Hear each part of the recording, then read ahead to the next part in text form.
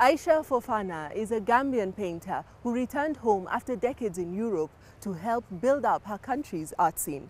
Let's now meet the artist who's acting upon the belief that art can greatly contribute to Gambia's economy. So what do you think we're going to put here? Here we're going to put all in one color. Okay. And then after, Aisha Fofana is teaching a group of her students to produce tie-dye fabrics and batiks at her gallery in Botokunku, a small town 20 kilometers from Gambia's capital, Banjul.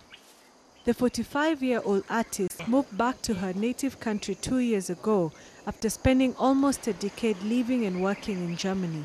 I would like to try. yeah, why not? They can try. Good.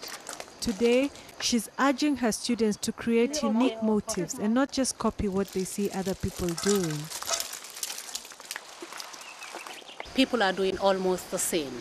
It's always the same, the same, the same. So at least it's nice to make some changes in it, you know. So they are not really ready yet, because after it can have even a touch of paint or a dye with, some, how to call it, lines in it or figures in it and so on. So I just try to show the girls that it's not only the tie and dye or the one way which they are used to, but to make their own creativity from the batik to turn it something like a real art. Yeah, what I have learned today, I know that it can help me to develop myself if I use it to be a career, and that's what I want. I want it to be my profession. If I take it my professional job, I think it can help me in the future. Gambia is mainland Africa's smallest country. Its Atlantic Ocean coastline attracts tourists and much-needed foreign exchange. I want to add into the development of tourism and culture in my country, because when I was in Germany, I see a lot of gaps that needs to be done here. So I am back home to help, to fulfill this, to fill up these gaps, though I cannot help everyone, but the little I can help to give them the message, this one can transfer the message to others. So this is why I'm coming back, not for only the batik or the painting, but creativity in general. Aisha believes that investment in the arts and crafts sectors will not only create jobs for some of the country's 1.7 million people, but help increase the numbers of visitors bringing in foreign exchange. And then I have the other one here, and this is also another pounder. She's acted on her conviction by creating the Mama Africa Museum and Art Center in Botokunku. The museum, which is also a non-profit organization, officially opened in February this year and aims to showcase the lives of modern African women and exhibit contemporary African art. Guests can interact with local artists and also learn about Gambian music, dance, dress and food. Yeah. So this is something about friends. I believe friends should hold hands together, love each other, help each other. This is my own feeling about friends. This painting is talking about freedom. And this shows a woman with the hands up, and this could show you how important freedom is. Then you're free, When you're free, you're free.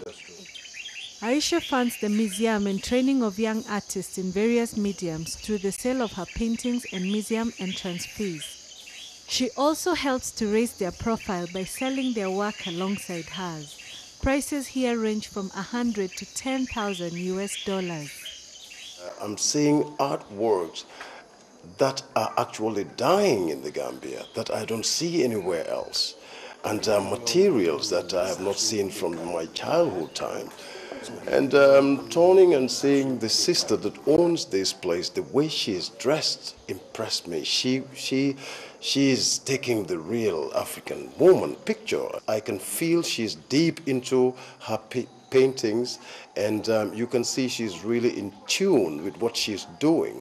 I love the place, and I am so impressed because everything is natural. And if you love nature, this is the place to be. Aisha's clients are mostly Banjul's wealthy elite who buy her work to decorate their homes and businesses.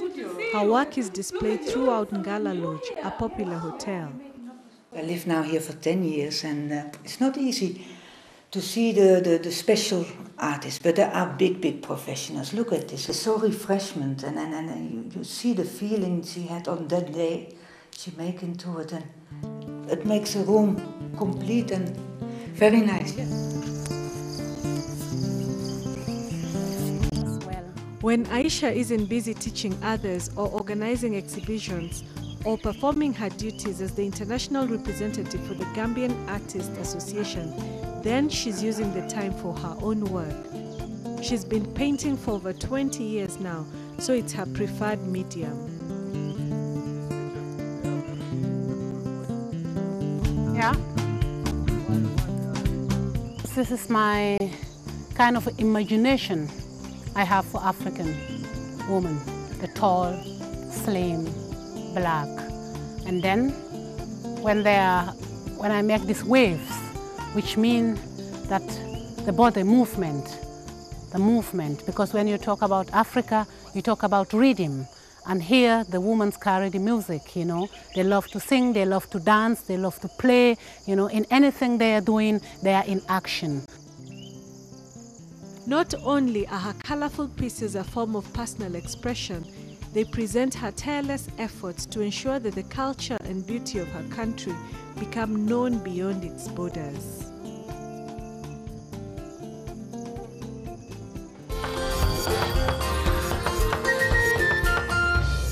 To watch that story and many others, you can log on to www.youtube.com/Africa Journal, where you can also tell us what you think. Or you can write to us directly at africa.journal@reuters.com. Until next time, when we find out how Kenyan farmers are defeating drought and climate change, it's goodbye from me, Mujo Masinde, and the rest of the Africa Journal team. Thank you for watching.